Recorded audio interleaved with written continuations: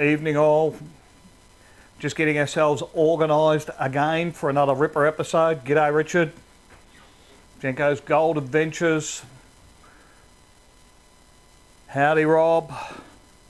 Lots and lots on again this evening. Very warm here in Bendigo. A little bit warm from being out in the bush, but you get out early, you're usually okay. G'day Alan. G'day Jamie. Howdy Daniel. Wayne. Malcolm. Lots and lots of people coming on board. Wendy's on board as well. Clem.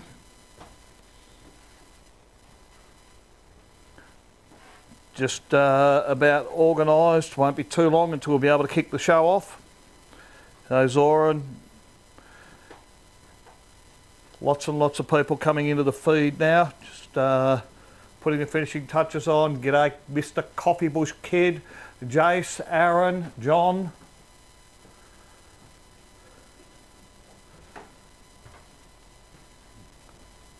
Lots of stuff coming through. Just about getting organised to be there soon. G'day Glenn. Karen, Fred, welcome. G'day Mick. Josh, Joel. Alright, well, I think we're nearly ready to hit the show off. I'll be back with you in a moment or two.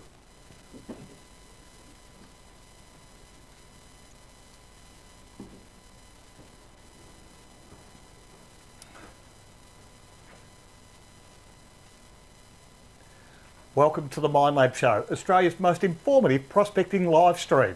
This is the place where you'll get all the tips, tricks and super deals for your next gold prospecting or treasure hunting adventure. In this episode, Beachy Bruce will show us how to wash down our detectors after a day at the beach. The Coffee Bush Kid and Treasure Tim are back in an episode of What Have I Found? We'll continue to hunt for gold in the Pilbara in an episode of Detecting with Dave, and I'll answer your questions live. And of course, we've got a great giveaways for some fantastic kit to help you in the great outdoors. I'm Gold Digger Dave. Let's get digging. There's nothing like the sound of gold under the coil when I'm out there swinging my detector. That signal so sweet when I hear that beep beep. Couldn't think of many things better.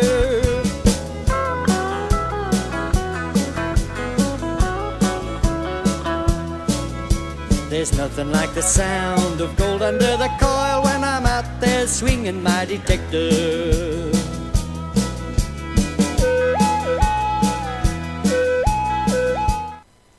Alright, look, we're going to kick off straight away with some news, breaking news. Look, after a very successful 2022, Miners Den Australia is on the expansion program with a new store opening in Brookvale on Sydney's northern beaches. Now, it's got all the gear for the fit out is being organised, and we're expecting to start welcoming customers in early February.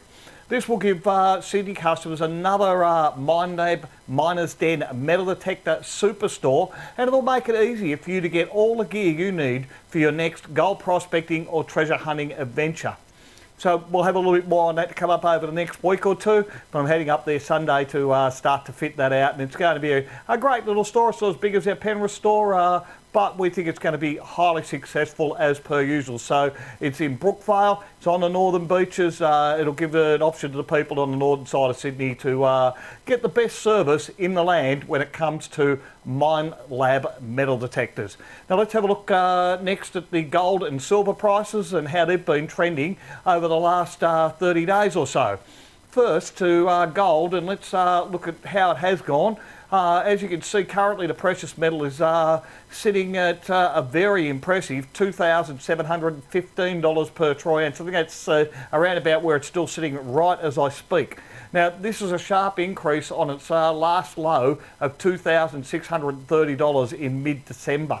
Let's hope the upward trend continues into 2023 as more investors look to put their money into a relatively safe haven.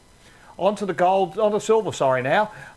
Again, looking at the last 30 days or so, we can see that it's sitting at $34.73 per troy ounce. That may not seem like a lot to write home about, but when you compare it to what it was, say, 3 months ago at a low of 26, that's a considerable improvement for those investing in the silver metal.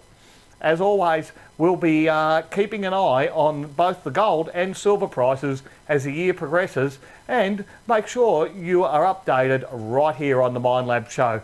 Now look, if we move on next to our events calendar, and we're up and running for 2023, and the year started off at a blistering pace. Our event schedule kicks off in February in Adelaide, and the first one up is the Let's Go Caravan and Camping show at Adelaide, South Australia. That's on the 15th to the 19th of February at the Adelaide Showgrounds. There's also then after that the Victorian Caravan and Camping Touring Show. That's on at the Melbourne Showgrounds. It's the 22nd till the 26th of February. And moving into early March, well, Great Outdoors and 4x4 Expo at Mornington, and that's at the Mornington Racecourse, 10th to 13th of March 2023. We're also going to have some smashing deals at those shows, so please pop in and see us if you're around those areas. We'll do you a great deal. And if you're looking for some of the Equinox machines, we may even have some Manticores starting to be available on the shelf by then, and we'll certainly run you through the basics on those if you come and get one from us at the show. March also is going to see the first of our Miners Den Minelab Metal Detector demo days, and these are kicking off very shortly. We'll put the dates up next week for those, so if you're looking at getting a machine, these things are fantastic. They go through what's available in the range of Minelab machines. They'll tell you what it's used for, its price points, those kind of things. It's not a training session, so it's not designed for people who got a detector. It's more designed for me to have a chat to you about what's available, so you can make an informed decision on which metal detector from the Minelab range will suit your needs. Now, the Australian Gold Prospectors Expo, this is a big one, and we attend a huge number of events throughout the year, and this one just keeps getting bigger. This year it is on Saturday the 15th of April and Sunday the 16th of April 2023. It's on at the Bendigo Showgrounds, and Miners Den is again a major sponsor. This year's event will have a new website that we're just working on at the moment. There'll be some new events and a large range of gold prospecting stalls and information. We'll throw in a seminar or two about gold, all things gold, prospecting and coin and relic hunting, as well as some fantastic giveaways. And look, it'll make it a weekend to remember if you're in the gold prospecting or treasure hunting fraternities. There will of course be all the major players from industry in attendance and some super deals from the exhibitors. Be sure to save the date, and when we have more information, we'll let you know very shortly, and we'll let you know once we get the website up also. There's also a Facebook page up there as well. I'll put all those details up on next week's show. All right, well, moving right along from the news, a little bit happening there, but now we're on to our viewer giveaway, and I've got a few items to give away tonight, and this one should be in every prospector or treasure hunter's kit bag during the warmer months. I'm talking about the Miners Den Snake Bite Kit, and I've got 6 of them to give away tonight. So there's going to be 3 obviously for our YouTube viewers and 3 for our Facebook friends. Now, to be one of the lucky viewers to take home this potentially life-saving bit of gear, all you need to do is to comment in the feed. It's that easy. Good luck and happy prospecting. I'll announce the winners later in the show. Talking of warmer months, Beachy Bruce from our Adelaide store has put together a few helpful tips on covering up when out in the hot Australian sun. Let's take a look at that one now. G'day ladies and gentlemen, a very squinty Beachy Bruce here for the Minelab show. You guessed it, this one's going to be about sun protection. We all spend a fair bit of time out in the Australian sun, and she's pretty harsh when she wants to be, so looking after yourself is pretty important. I spend many hours on the beach during the peak of the sun times, so it's pretty important for me to make sure I'm covered. And this is what I personally recommend. Start off with long sleeve shirt. It can be one of the light materials like the ones which are for fishing, or we have some seismic ones which we use. They're a good brand as well. But one thing you want to make sure is that you've got a good size collar. And the reason why is because we use a head gaiter or a neck gaiter with that as well. So I'll show you that right now. So all you need to do is pull your collar up and lock it in.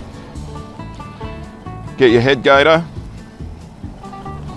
over the top, go to the outside. Bye everybody. Go to the outside, pull it down. That now is sealed all the way around with that collar on the inside of it. You can leave it, wear it how you wish. Like this is probably fine. While I'm out for a long period of time and I've got the rest of my gear on, I actually pull it right up, bring it up over the top of my head. And now when I have my sunglasses on, which I'll grab now, so now I add my sunglasses. These are prescription sunnies. Make sure your sunglasses are good quality. On go the sunnies. In comes the broad rim hat over the top. I'm now virtually fully covered from the sun. And while I do a lot of beach working, I get a lot of glare that comes back up off of the water, and that reflects and seriously burns my cheeks and my ears. So another really good idea for Australian conditions and for while you're out doing long hunts is wearing a bladder backpack.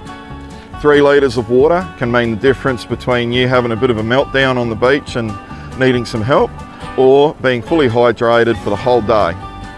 My sessions usually go for about 5 hours, and I find 3 litres is pretty appropriate for that. These units can be picked up pretty cheap these days, so there's not really too much excuse to dry yourself out underneath the harsh Aussie sun. I do recommend one of the bladder packs that actually has the cross brace across the front, because at certain times, if you're like me, you go out into the deeper water and you certainly don't want this floating up and getting tangled around your head. I generally wear shorts while I'm hunting, which means that I'll generally take in the backpack a little tube of SPS 50+. I'll apply before I head off to go down hunting to my legs to make sure I've got some sun protection. And then during the day, if I get too hot or sweaty, or I feel as though I'm down there for a long period of time, I will reapply and make sure that I don't get burnt. While out hunting as well, I like to wear either my Skechers, which are these guys. They're just a relatively cheap fabric material and actually legitimately Skechers. I find these nice and flexible. I can use them on the dry, I can use them in the wet. I dry them out each time I use them, give them a rinse, and they've lasted quite well. I also sometimes, if it's cooler weather, will use something like a wetsuit bootie, but I make sure they have a hard, solid sole on them. That way then, when you're walking through in some of these areas, you're less likely to get stabbed by either something sharp and rusty or pieces of glass, or even treading on a stingray or something like that. Anyway, so this has been a top tip about sun protection for the Minelab show. I'll see you all next time. All right, well, thanks Beachy Bruce for some good advice for the gold and treasure hunters out there in the heat. On to our gold discoveries now, and this week we have a story that comes from Carissa, who writes, whilst detecting around Rushworth area, Glenn and I found a great little patch. We found 32 pieces that we dug and a further 25 pieces out of species. We ran our detectors on the lowest setting and listened for the slightest break in the frequency. I went over someone else's hole and heard a faint target, and after digging down a little bit, pulled out, but a bit further, I pulled out a specie that had gold running all through it. We dug a lot of lead as well, but it was worth it for the gold we were finding. It was such a hot weekend that we were only able to detect for a short time in the morning, and we're looking forward to going back and exploring this area a little more. Now certainly that was a nice little hoard of gold found there by Carissa and Glenn. We also have a very short, and it is very, very short, it's only a few seconds here, video of that specie that Carissa found. Out today, Carissa found a beautiful specie with gold all the way through the top of it there. You can see the size of the specie with my hand. It's making an absolute racket. All right, well, thank you, Carissa and Glenn, for your story. Don't forget, we're always looking for discovery stories, gold discovery stories from our viewers here at the Minelab show. And like Carissa and Glenn, you could win yourself a $25 gift voucher to spend at the Miner's Den for your troubles. Just head over to our website and click on the competitions link to get started. Now look, it's time for me to head back out to the Pilbara as we hit day 10 of my WA Outback prospecting adventure in the latest episode of Detecting with Dave. Let's see if we uncovered some gold this time. Alright guys, we're back out again. We've actually come onto a pushed area. I've been using the nugget finder 12x7 coil, and this is where it really does come into its own. We've all dug some little bits of gold this morning. I think it's day 10 of our adventure or something like that. We're all starting to lose a little bit track of time being out here. We haven't been into town for a few days now. Plenty of grub left and water and plenty of gold coming out. I'm going to just take you through this one here using the nugget finder 12x7. That's the Exceed coil. I'm coming in here, we've got a bit of a target. With the actual elliptical shape of the coil, I'm actually able to get this right in underneath the spinifex here. So I'm going to clear a bit of that spinifex away for us.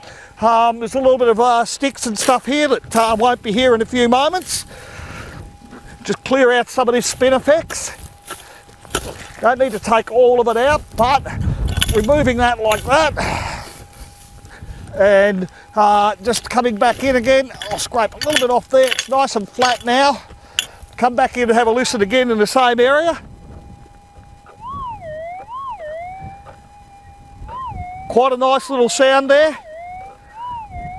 Hopefully this one's going to be gold. We'll scrape him back. Flatten it off a little bit there. Okay, it's fairly close to the surface, which may not be a good sign.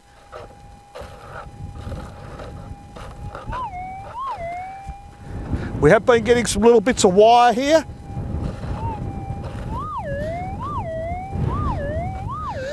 But you never know. Let's just get out our trusty green scoop again and have a bit of a look down here and see what we've got. Have it in the actual scoop there now. Still got him there. Nothing on that one. Uh-oh. I think I can already see it in my hand here. Going to come in and have a close look. You can just see it amongst the dirt there. There is an absolute tiny bit of gold sitting in there. Just shining up. Well, tiny, not really. Actually, when I have a bit more of a look at it, just pull that one out. That's another little nuggie. That is just sitting on top of the ground. The reason we've got this is because we're using the elliptical shape in the coil, in the nugget finder, 12x7 Exceed coil, and we can poke in underneath this scrubby stuff.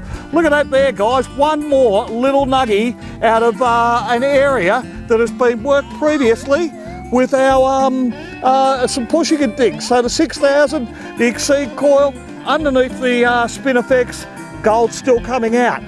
Let's have a look at another one or two that I've got marked here. You're going to have to excuse the wind out here. It's picked up a little bit, which has made conditions a lot more pleasant than what it's been over the last few days. We're out here on our WA Pilbara prospecting adventure, working over some ground that's actually been dozed with the 6000s. I'm up to almost up to a dozen pieces. Nathan's got quite a few as well. Dominic's picked up some gold, and we've got another target not 10 feet from where I was previously. So it's quite a solid sound there. I'm going to put the detector down. I'll scrape this back a little bit this way. Scrape him out there. Okay, let's have another listen with our detector.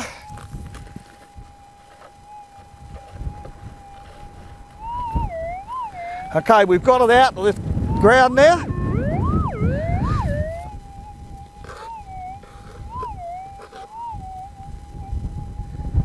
It is incredibly small, this absolutely tiny piece of wire. I can't actually believe that was the target there. You can see it there just on the edge of my finger. One tiny little bit of wire, unfortunately not gold, but we've been getting a few like that, and you can almost see it blowing in the wind there. Now look, I suspected that I probably hadn't got the target that I was actually looking for. I'm going to come back and I just checked over the area that we dug out again.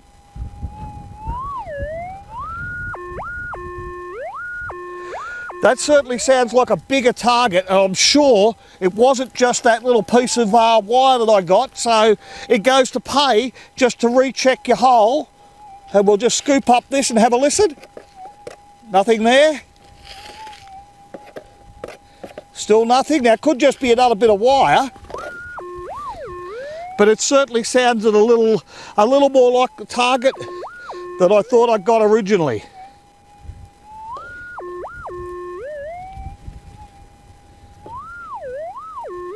Still going there.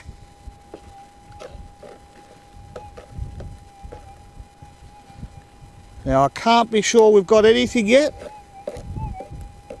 but I reckon we have got either a piece of rubbish just here, which is a little bit bigger bit of wire. I think I've just knocked it in. That sounds much more the type of sound that I was getting originally. So here it is again. This is a little bit different, this one here. A little piece of wire. I've just picked up one of the little flecks off the wire before. Another target in the ground there. It pays to recheck your hole after you've, well, got what I thought was probably a little faint for the signal that we got off. It's just proved correct. A little piece of rubbish, one piece of gold. Let's have a look at the next target. Still very pleased that it's in the ground. Let's just take a bit more out there. Back it comes. Okay, that's got him out of the ground now.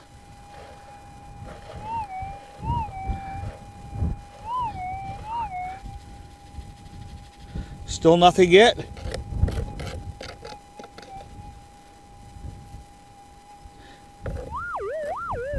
And yes, unfortunately, this time we've scored another tiny piece of wire.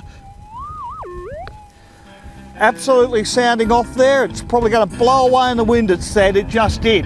Nice tiny little bit of wire we've scored there. Unfortunately, no gold that time, but we're going to continue doing some detecting. If we get on to some more little pieces, we'll come back and show you what we've found later in the day. I'm Gold Digger Dave for the Minelab Show.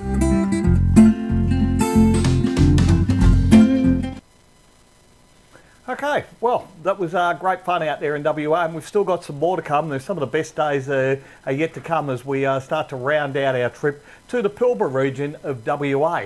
Let's move right along now. I'm just going to check out our super deals that we're continuing this month. First of all, I'm going to start with a new bundle that is just in time for this summer season. I've bundled together our premium snake bite kit and our snake guards all into one bundle, and I think you're saving around about 15, 16 bucks. I think it's a little bit cheaper than what we've actually got up on the screen there. It's actually $129.95, so that'll mean you're saving about $16.95 on that bundle. I'll have a little look at these products a little later in the show on the product spotlight. Now, of course, we've got our GP's 6000 package. It's coming with all the standard kit, plus minus then throwing in a control box cover and a Pro Swing harness for just $1 extra. That saves you $214. For 7000 again, all the standard gear plus the minus then throwing in a spare battery and Minelab carry bag for just $1 extra. So you bank about $340 odd worth of savings there.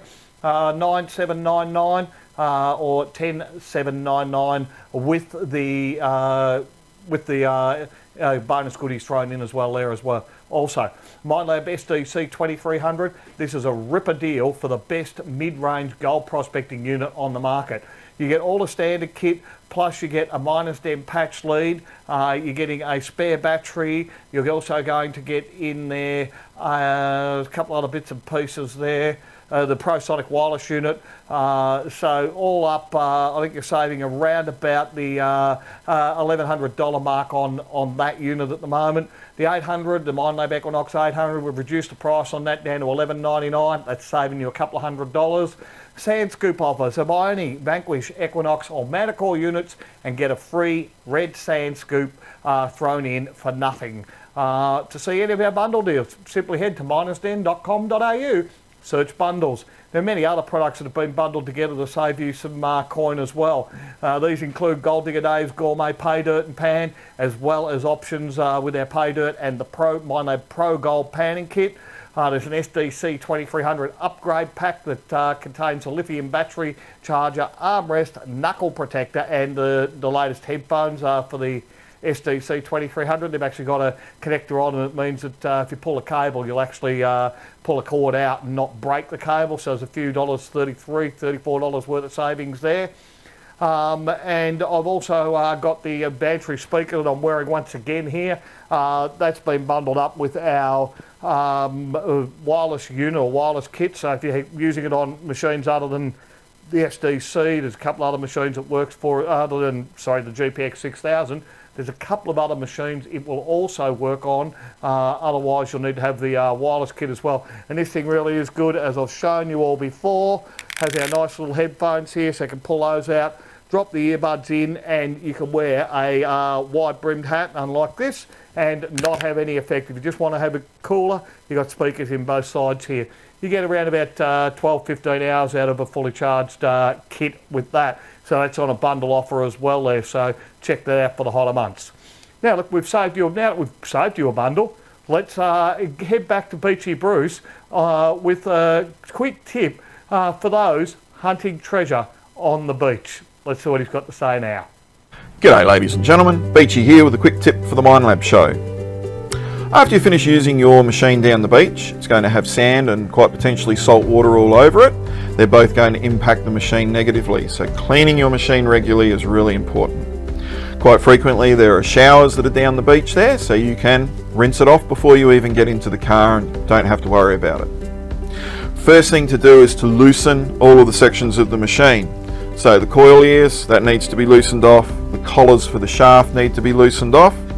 Make sure that your headphone jack and your coil connection are firm. And just undo the Velcro of your armrest. With the water on but not full pelt, you don't want to hit a machine with a massive jet of water. It's just a gentle running flush. Put the coil underneath. Move the coil backwards and forwards. That'll help the sand drain out while it's under the flow of the water. Same with the collars and the locator buttons that are on the underside. Press those and twist them a few times. That will help flush that out. When you get to the control box, make sure that you rinse out the speaker area. Once again, not with high pressure water, just a gentle flow of water is fine. And the Velcro at the end and the screw underneath. Now your machine is rinsed and fairly clean. You can then dry it off, pack it away. Once a month, twice a month, depending on how often you use your machine down the beach. I use mine a lot. I like to actually go over the entire machine, disassemble everything, give it a really decent clean, let it dry, and then reassemble. That keeps my machine in tip-top condition. I'm Beachy, and this has been a quick tip for the Minelab show. Have a good day. Alright, well, that's another great tip there. Thanks for your contributions there, Beachy Bruce. If you want to catch up with Beachy Bruce, you've got any questions about coin and treasure hunting, especially in the water, drop in and see him at our Adelaide store in Mile End South, number 29, Sir Donald Bradman Drive. Now look, the competitions and giveaways just keep coming here on the Minelab show, and we're going to start by congratulating our December pay dirt winner, Steve Hunter. I'm sure Corey has sent you out a voucher there, and there's a couple of little pieces of gold he found there, as well as looks like a token he scored it out of the 950 bag of Gold Digger Dave's Gourmet Pay Dirt. So a couple of other entries for our January Pay Dirt photo competition. Here's one from Mika, who panned off 31.3 grams of gold from his 1 ounce bucket of Gold Digger Dave's Gourmet Pay Dirt, along with a -10 token. Hope you had a heap of fun with that, Mika, and uncovering a very nice pile of gold there.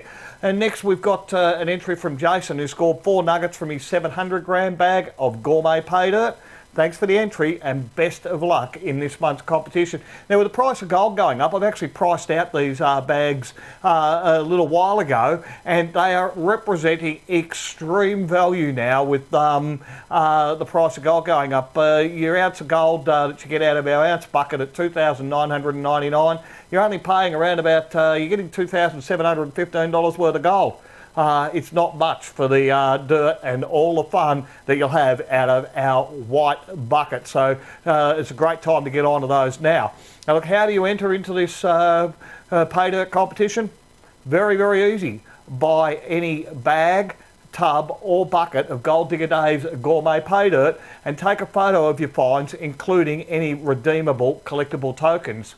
Then just post it to our pinned post on the Miners Den Australia Facebook page. That's it. You're in with a chance to win again with Australia's richest pay dirt, Gold Digger Dave's Gourmet Pay Dirt. As I keep telling everybody, it's no ordinary gravel.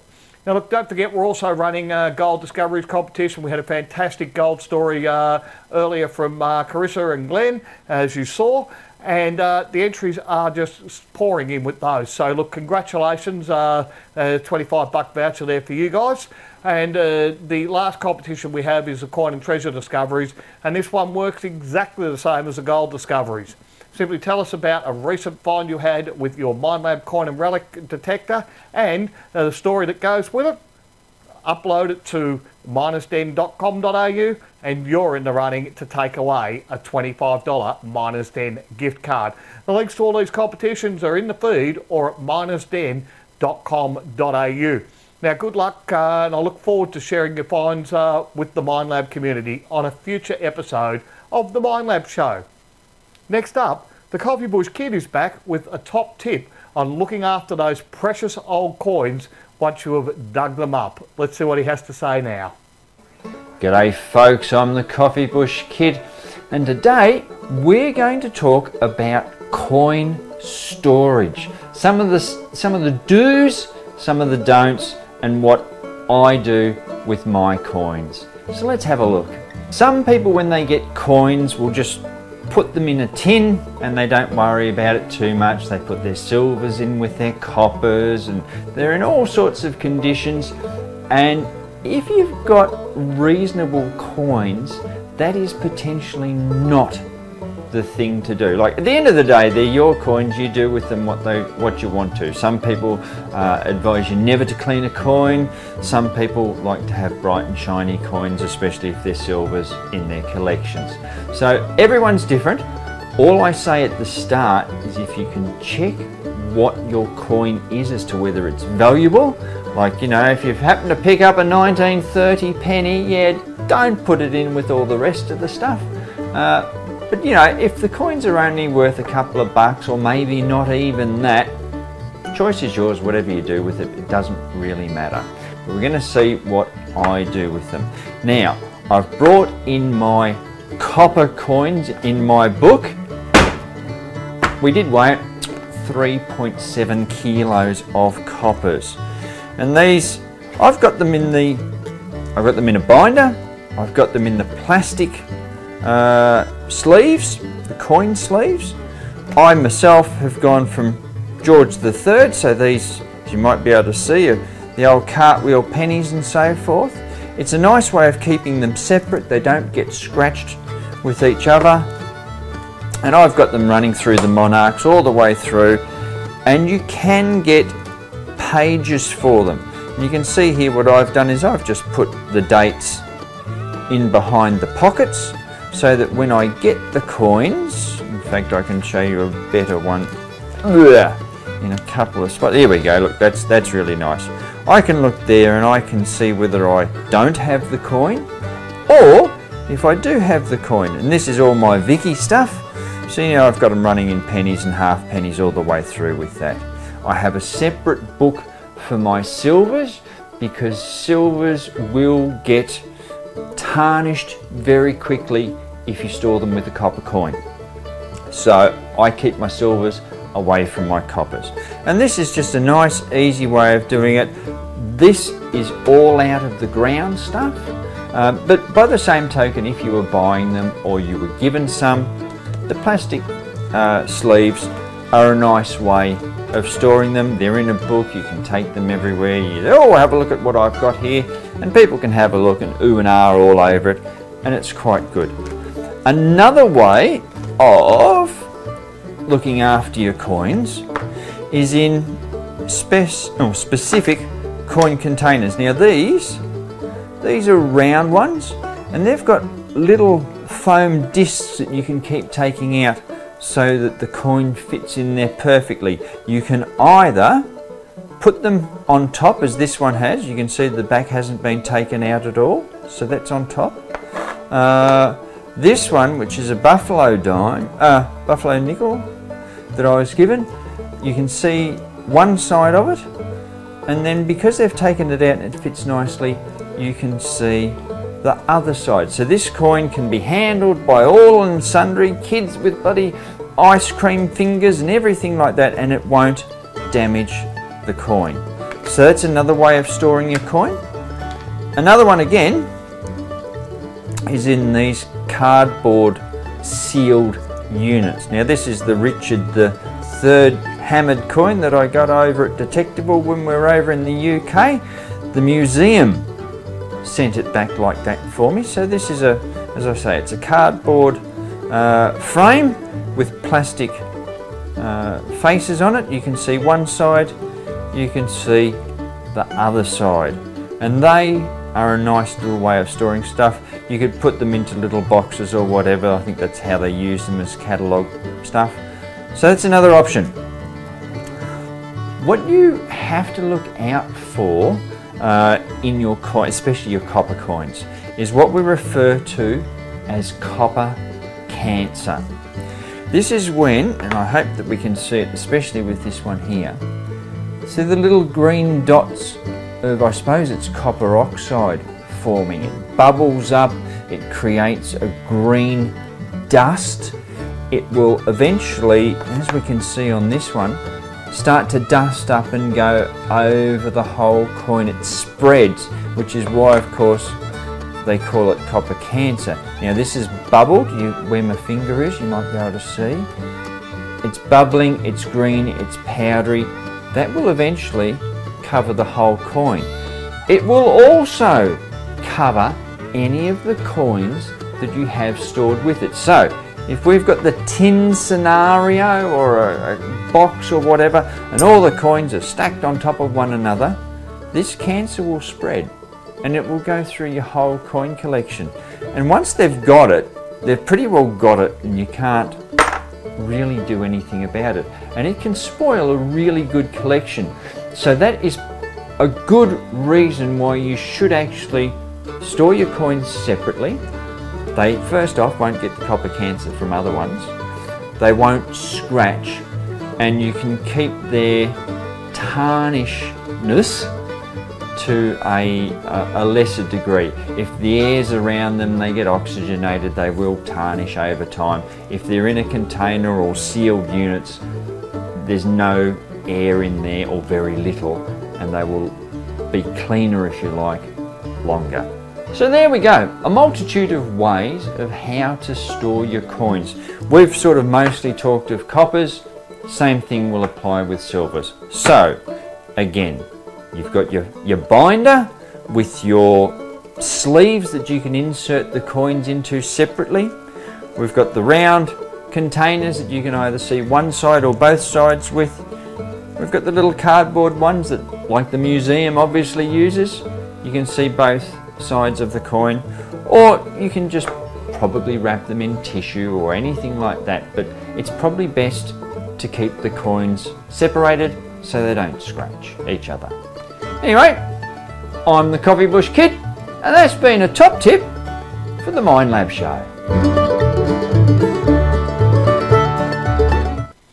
Well, look, thanks again for that bit of info there, Mr. Coffee Bush. We're going to move straight into more coin and treasure discoveries now. And first up, we've got a viewer entry from Brett, who writes that he found a unique gold ring in the bush near his house, along with his son, using a Equinox 800. Not sure I quite got that worded right. I don't think he found his son. I think he was with his son when he found the unique gold ring. Now, this was a very good entry, and thank you for that, Brett. It's a nice gold ring you've got there. We'll be sending you a $25 Miners Den gift voucher for your efforts. And in another coin and treasure discovery, Jacob and Emma had just moved to Australia when they decided to spend the day detecting at a beach in Balmoral in New South Wales. After finding a few bits of lead, they heard a faint signal and decided to dig it. They found a silver thrippet about 55 centimetres down. Well, that kicked off the mother of all detecting days at the beach. Jacob and Emma found themselves a total of 47 coins ranging from 1920 through to 1960. Among the finds were a ram's head shilling, 2 florins, and even an Edward VII penny. Apparently plenty of detectorists get down to Balmoral Beach, and Jacob and Emma only expected to find modern coins. How wrong they were. This is a great story, guys, and if you'd like to know more, follow the links in the feed. Now look, don't forget, if you've got an interesting coin and treasure story, head over to our website, share it with us, and you could win a $25 Miners Den gift voucher.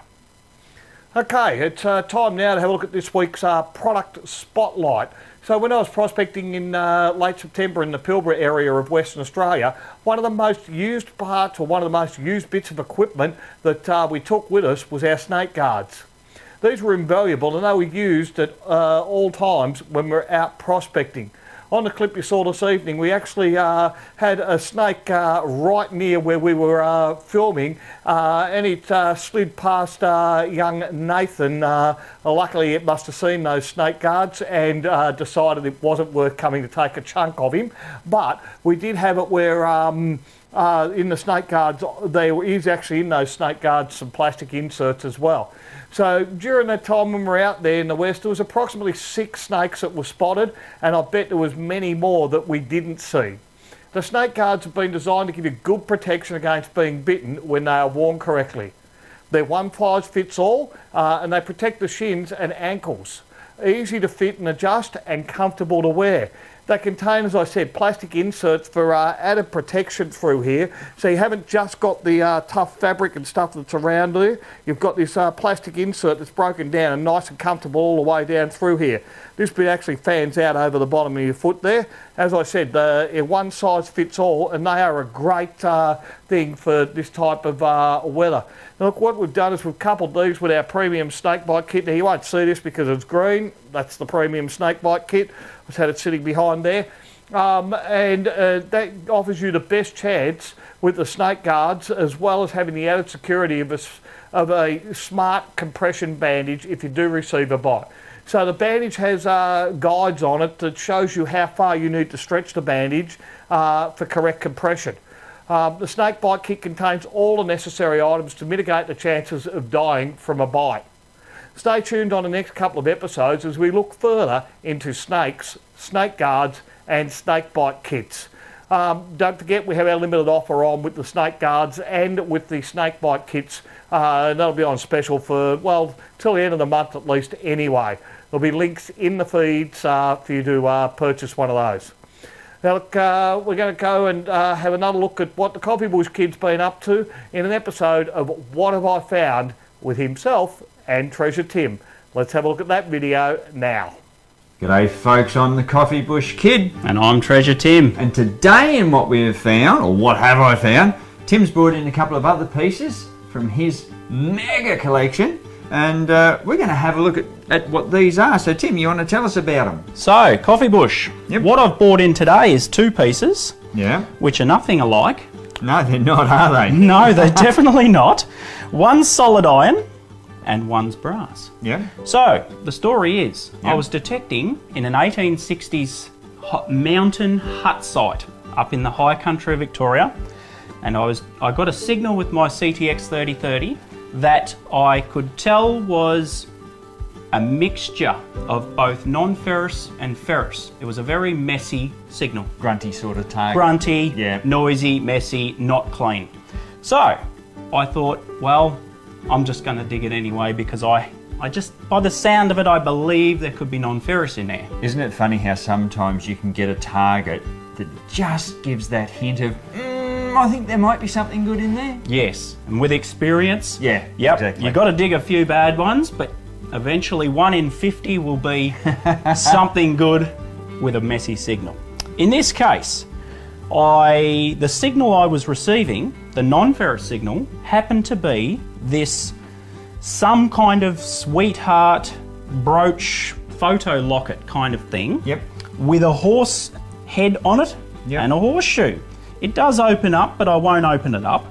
But inside you can see the little round holder for the black and white photograph. Yep, sometimes they actually also used to put lockets of hair in there as well. Well, we don't know what it is because it's definitely gone. Yeah. Now, this happened to be the noisy interfering signal that's cool. in the same hole. So it wasn't until I was about 10 inches into the hole that all of a sudden the signal cleaned up to a perfectly clear, non-ferrous target signal. Yep.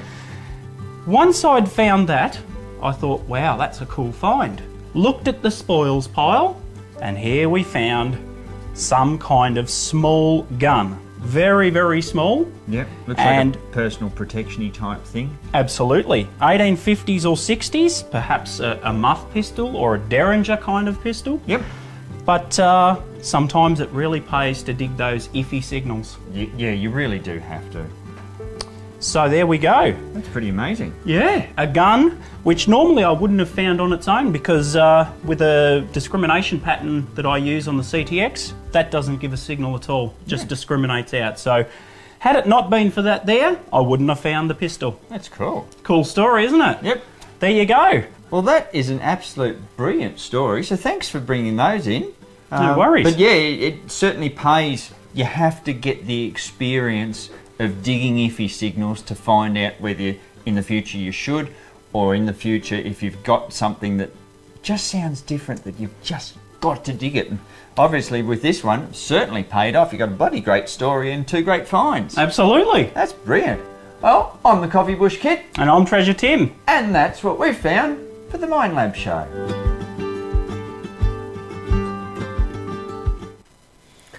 Alright, well, another interesting what have I found there from Treasure Tim and the Coffee Bush Kid. Look, it's that time of the show when I get to answer your questions, and tonight the first one comes from Clayton, who asks, why didn't Minelab just do a software upgrade for the Nox 600 and 800 rather than releasing the Nox 7 and 900? Look, hi Clayton, this is a question that I get asked by a lot of people, and it's a very easy question to deal with. Firstly, Minelab's technology is cutting edge, and as they develop new machines for us to uncover coins and relics and gold, they need to upgrade the hardware to enable it to run the new technology. It's no different to your computer or to your smartphone. As tech progresses, faster processors and new functions require updated hardware to run correctly. With the Nox range, Minelab have added some new features to the hardware this time, such as the vibrating handle. There's better waterproofing, with it now having added depth capacity to go down to up to 5 metres in the water. It has a flashlight for a little bit of low light conditions detecting, and it has a red LED backlit screen, as well as some improvements on the shaft to make it more compact and smaller. So, as well as that, there's also several software enhancements on the new series as well. Hope that answers your question there, Clayton. And next one, we have a question from Adrian, who asks, where does the Manicore come in to finding gold when compared with the Gold Monster or the SDC 2300? The Manicore, so far, seems as though it sits above the Gold Monster in its ability to sniff out small gold nuggets in mineralised ground. It's not going to be as good as the SDC on gold, depth-wise, and the SDC will still be better in the hot or highly mineralised ground, giving you less false signalling. Its Manicore looks like it's really become much better all-rounder as opposed to an Equinox for those who want to do a bit of both treasure hunting and gold prospecting, and as usual, Minelab have led the pack with this new technology. Now look, we're still learning more about this unit and how it performs in the goldfields, and we'll be back with a feature presentation on its abilities in a future episode of the Minelab show. Now look, if you've got a question, then you simply need to pop it into the feed or on our weekly post asking for your questions. I will give you an answer with the correct information live on a future episode of the Minelab show. So, it's time now for us to find out who this week's winners are for tonight's Lucky Live Viewer giveaway. So, I've got 3 each of the snakebite kits, which again, they're up on the screen, which makes it a little easier for me there. These 3 snakebite kits, firstly I've got on Facebook, Michael Tooth, Jackie Peterman, and Jackie Hillcoat. Congratulations guys, you've all scored yourself a kit there. On YouTube, we've got Stephen Mayo, Matt Stanley, and Lee Hodgkinson. So congratulations, guys. If I've read your name out there, Corey, I'll put the names up in the feed. If I've read your name out, just hit Corey up with a PM or a DM, let him know your details, and you can pick those up from our stores in the eastern states if you want to, or we can post them out to you once we know your addresses and where to send them. Now look, thanks everybody for tuning in to tonight's show. I really hope you've enjoyed this episode. So let's move right along, and remember, all you have to do is comment during the feed, and that puts you in with a chance to be the lucky live viewer. Okay, look, before I sign off, let's have a look at what's coming up next week on episode 112 of the Minelab Show. I'll keep you up to date on all the latest news, offers and products. The Coffee Bush Kid will be back to show us what he's found. Beachy Bruce will show us how to set up a gold coin program on the Knox 900. And as always, I'll answer your questions live and much, much more. I'm Gold Digger Dave. Thank you for watching the Minelab Show. Thanks for watching. Remember, like, subscribe and share. Tune in next week for another episode of the Minelab Show. I'm out there swinging my detector.